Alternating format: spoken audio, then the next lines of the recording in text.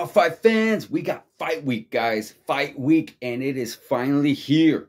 Fight week is finally here. Nate Diaz versus Khamzat Chimaev for 279, September 10th. I cannot wait. I cannot wait. I cannot wait.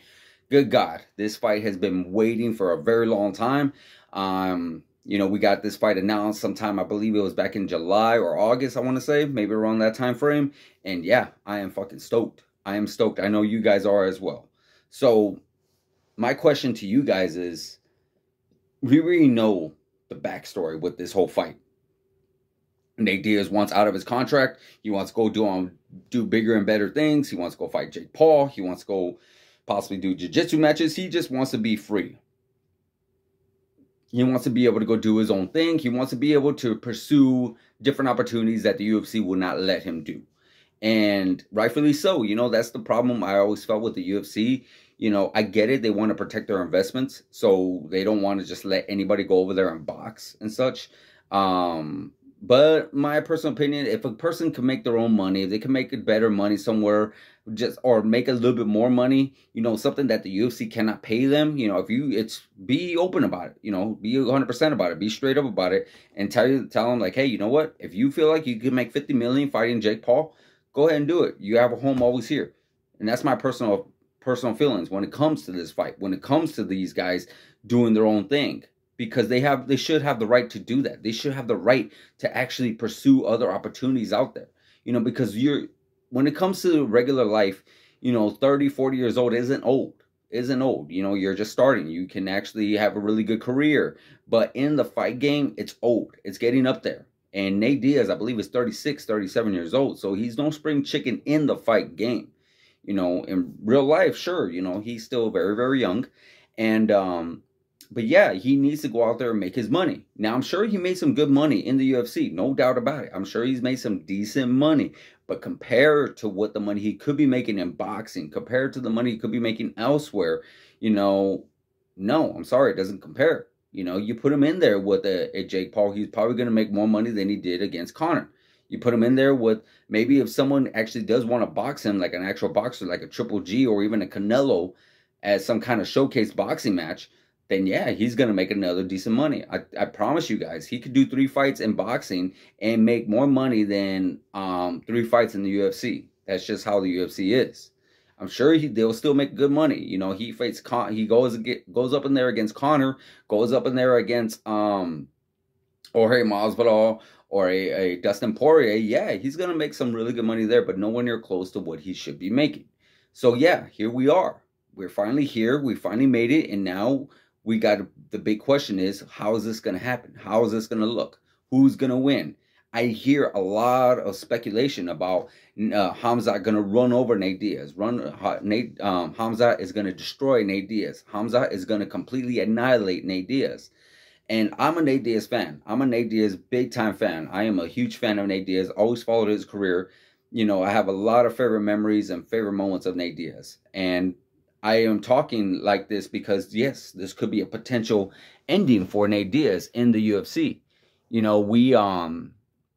We've been looking at his career for a long period of time. He's been doing this since, you guys remember watching him at the Ultimate Fighter Season 5.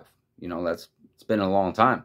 So nonetheless, this could be the very end for Nate Diaz. So with that being said, I'm looking at this and I'm just like, does he stay or does he go? That's my major question what I want to ask you guys. With the build up to UFC 279, with all the stuff that was on the line, with what Nate Diaz wants to do outside of the UFC, what the UFC is not letting him do, with all the memories that we've seen him from from Tough Season 5 to now, from all the issues from up in that point, what do we see Nate Diaz do? Because now this is almost him taking charge of his career. Now he's in the driving seat. Right now, almost in the driving seat. Because right now he still has to go through Khamzat. Now, if he goes through Khamzat and he does pull off this victory, and it could be a big upset. I'm still an Nate Diaz fan no matter what. I do feel like he can do it, but I'll get into that later. Then yes, the he's gonna shoot for the moon. He's gonna land on the stars, but I promise you, he ain't gonna land on the stars because he'll land on the moon if he pulls off this victory. And it's like literally, he could print his own money. He'll go to boxing. I promise you, he'll make a bunch load of money. He goes to even the UFC with like, you know what? Guess what? Your number, you better add a couple more zeros to whatever contract you want to sign Nate Diaz to, because I promise you guys, he is not going to be cheap if he pulls this victory off. Because Nate Diaz is no stupid idiot. You know, he is not no dummy. Because he knows what they're doing. You know, he could have went in there against a Dustin Poirier. He could have went in there against a Michael Chandler. He could have went in there maybe. I know Jorge Masvidal is tied up with all this stuff that's got going on with his lawsuit and whatnot. And yeah, there's a few other guys that Nate Diaz could have won against. But the UFC knew what they were doing. They were trying to put Nate Diaz in there with a very, very much of a killer. A guy who is very destructive. A guy who is very dominant. Even though I have a lot to say regarding that too. Again, getting that to another time. But yeah, so they could have done Nate Diaz a really good solid. Hell, you know what? Tony Ferguson is on this card. Who would have not wanted to see at lightweight or even right now 170? You know, Nate Diaz versus Tony Ferguson. I would have loved to see that fight. That would have been one fight for the ages. You're talking about one hell of a bloodbath. These guys do not have any quit in them. But they didn't want to do that because they didn't want Nate Diaz riding off in the sunset with a great win. They want to do everything they can to make sure Nate Diaz comes out of this not looking the same, comes out of this maybe potentially a loss. And, you know, they save themselves from having to write a big check to Nate Diaz or save all the stuff that they had. Like, you know, they basically gave Nate Diaz this big old platform to use, which is the UFC. And now they want to try to take it away from him in a very big way. They want him to leave the UFC with the loss, with like less of what he was. And that's, to me, is pretty messed up. Because, you know, just because Nate Diaz wants to leave doesn't mean he's not going to come back. You guys listen to an interview that he did, and he talks about, yeah, he does want to come back, but he just wants to go off and do his own thing for a while.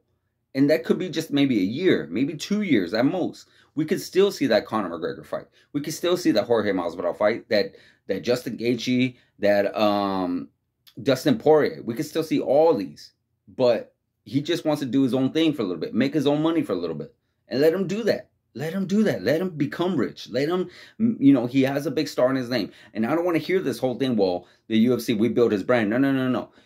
He built his brand. You guys just were there to capture the brand and be able to promote it. You helped him. One hand washes the other. I've gotten into this plenty of times. I've got into it about multiple times regarding this. One hand washes the other.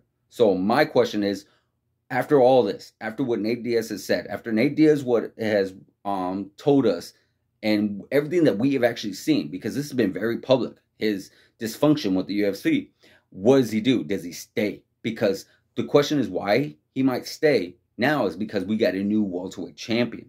We got Leon Edwards, and we remember what happened with Nate Diaz when he went against Leon Edwards. He almost stopped him. That last minute when they went against each other last year, I think it was in June, he got him. He clocked him on the chin, and he was going to stop Leon Edwards. So is UFC, with the potential win, is the UFC going to ask Nate Diaz, hey, stay with us, you will 100% get this title shot? Or is Nate Diaz going to know what they're going to do? Like, hey, you know what? They're going to come at me with everything they can. Because in the interviews that he's done, we